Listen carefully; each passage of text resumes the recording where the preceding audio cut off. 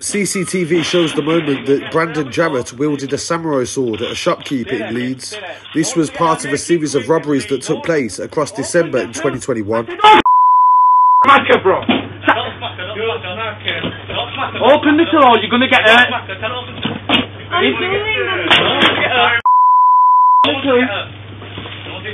Fill that. I'm doing. No, say you. Yeah, that's what I'm trying to do. Open it or I'm gonna hit you with it. Open it or I'm gonna hit you with it, believe me now. Yeah. What you got? I'm not doing anything. Tell her to open it or I'm gonna hit you. I'm not doing anything. Tell her. Yeah. Open it. I'm not doing anything. Open it. No. Get away from that, you. Get away from that button now. Get away from. Listen. Press that one more time. Don't go there. Here, grab them. There you go, bro. Yes, there we go. There you go. Stay there, mate. Stay there. No one's gonna get hurt. Make it quick and leave. No one's gonna get hurt. Just stay there. I'm feeling really nervous and I'm gonna start picking. Stay there. It's good. Yeah, but it's only gonna be hurt that gets hurt. No, I understand that. Your name was there, like. Hey. So I chop it. No. Stop. I'm gonna go grab her. Get up. Get up.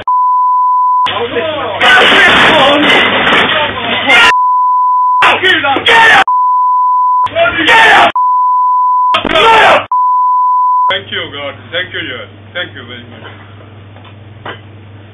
Phone the police. 2 men have been jailed this week for their involvement, Brandon Jarrett and also Jeffrey Chicoza. He was jailed for 9 years and Brandon was jailed for 6, even though Brandon was one that used a lot of intimidation and threats towards the shopkeepers. The pair were brought to justice after an investigation by Detective Constable Alan Andrews from the Leeds District Crime Team.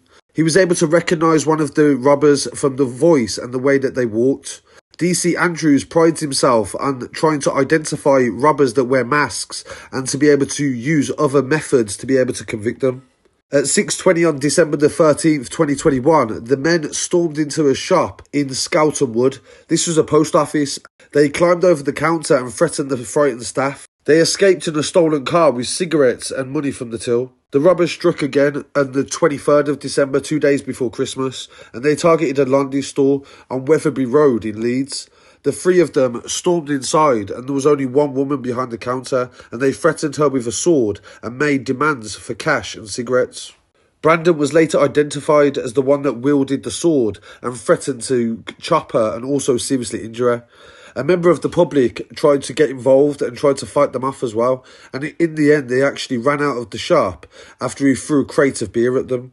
What you also notice in the CCTV is the amount of money that was stolen. This was only about £200. In a third robbery at 6:45 on December the 29th, 2021, the gang struck at a co-op in Wetherby Road, Leeds.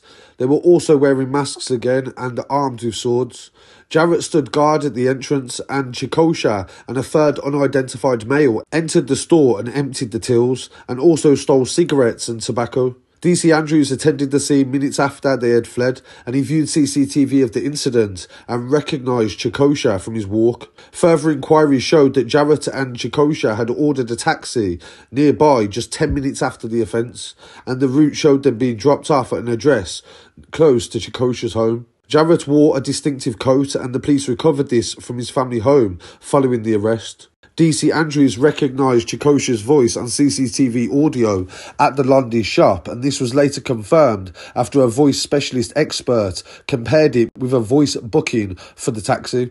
Inquiries around the first offence showed the pair returned to Chicoza's home straight after the incident and Jarrett booked a taxi to his bail hostel in Halifax to make it in time for his curfew.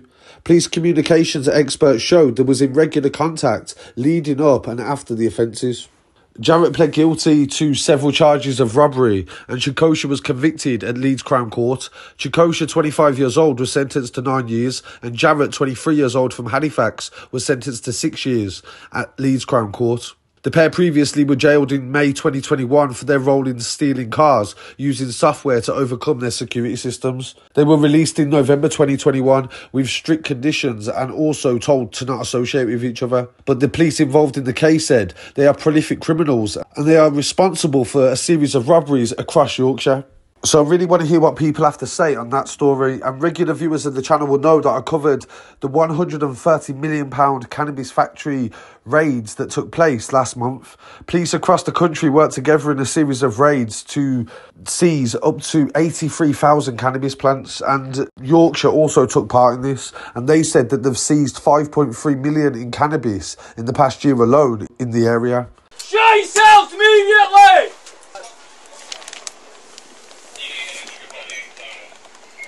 How the hell? I'm just going to get rid of that thing. Silver! What you got there, Beth? This takes you round to back a bar. Somebody's been sleeping in here. Police! Make yourself known now! More in here. There's loads of like other doors that go through into other doors in there.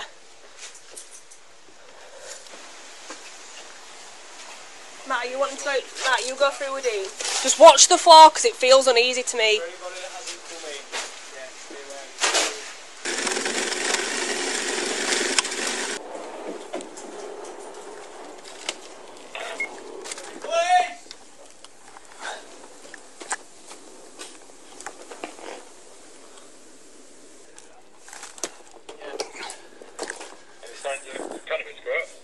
Video footage shows the moment that police entered the cannabis factory and also how big it was and the extensive setup that they had going on.